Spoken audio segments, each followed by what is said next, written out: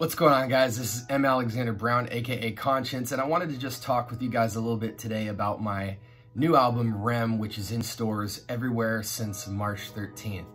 We've had an incredible amount of feedback and people and hands involved in the process of making this work, and it's proven to just be a really sweet time right now for the release, because a lot of people are just kind of tapping in and they're really touched by what we've been able to accomplish with this project. Now, a lot of you guys know this already, but I work a full-time job. I have a 2.5-year-old son, as well as I'm married to my beautiful wife, Allie. And so my day's mostly taken up by work and just life.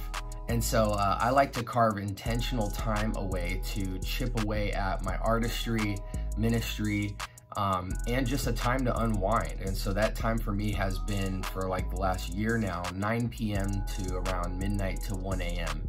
And so a lot of people used to say when this album came out, you know, does the song Auto, as well as the musical backdrop and flavor of this album, have anything to do with the fact that you've been driving around at night?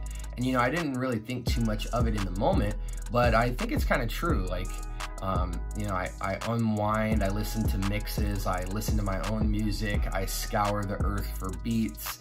And so I'm just listening through a lot of music, and I think what I connect with at night is the emotional energy of just being able to unwind and unpack my mind.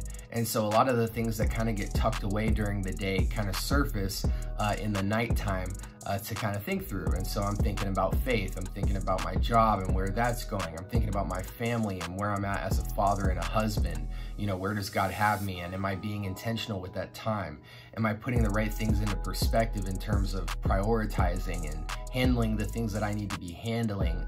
You know, it means nothing if my home and my spiritual life and thermostat isn't reflected at equal of or more value in my music. And so I think that does make sense, you know, when you listen to songs like Auto, where I'm talking about a car journey, and you listen to the emotional energy that comes with a lot of the records. It's very passionate, it's very dark and textured.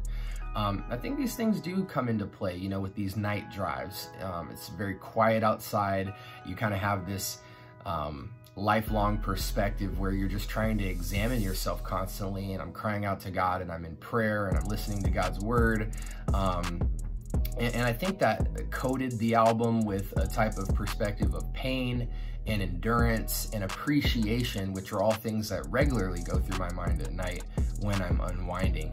And so as you guys listen to this album, you know, it's coming from a place of, you know, when I begin my work at night, I'm oftentimes already on E in terms of my energy, and I'm dissecting and unraveling and examining where my thermostat is at the end of the long day. So I think that's where you get a lot of the energy and movement in the records, and the pain that's a very expressive time, because you don't normally get to dive into that stuff at all during the day. So I really hope you guys get a lot of value from listening to this project and connect with it in the practical sense that that's where I was in my life. And so I'm unpacking a lot of the profound things that you typically need some quiet time to wrestle with, and putting that into my song, and really hoping that people can connect with, you know, the journey of you know, as I walk through the tracks in my mind, of worship and praise to God despite what the circumstances hold, growing in a knowledge of God and coming to a place of spiritual maturity,